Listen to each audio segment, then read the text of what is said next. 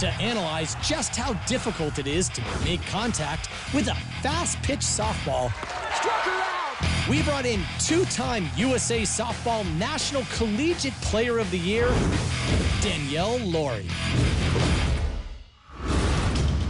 Here we go.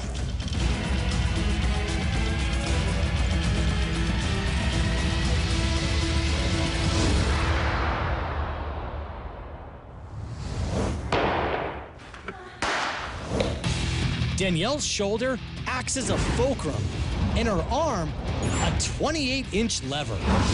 She windmills her arm at an angular velocity of almost 1,900 degrees per second, and the ball rockets out of her hand at speeds approaching 70 miles an hour.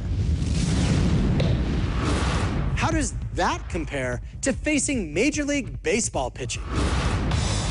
Gravity dictates that baseballs thrown from a mound must follow a downward trajectory. In baseball, there is no such thing as a rising fastball. And a batter can adjust to pitches by dropping his hands to adjust to the downward trajectory. But softball pitchers don't stand on mounds, and a low release point can result in pitches with an upward trajectory. This means a batter has to fight gravity to adjust to the higher trajectories.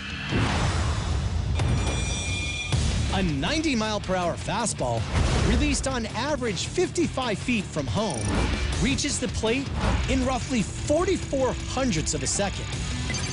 But a 70-mile-per-hour softball is typically released closer to 37 feet from the plate and can reach the batter in only 35 hundredths of a second.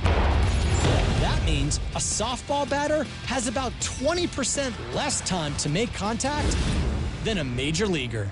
How confident are you that you can strike out anyone? Pretty confident, especially against you. I'm pretty confident. So Against me? I'm serious. I'm not just saying that, though.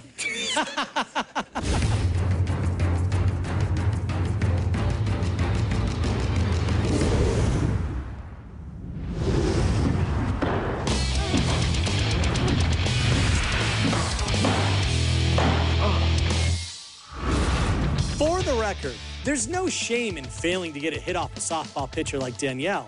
After all, as a senior at Washington, she threw 4 no-hitters, and 3 of those were perfect games. For ESPN Sports Science, I'm John Brinkus.